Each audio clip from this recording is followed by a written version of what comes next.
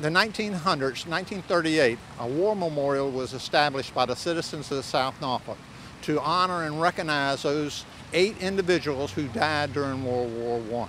Well, over the years, the memorial got lost and things of this nature. Parts of it were found in the 1990s. Later on, this was brought to the South Norfolk Ruritan Club about these plaques.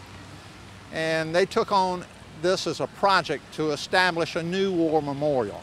And these 8 men that are on the plaque out here today signed up to be a member of that outfit. 23,000 men went to France.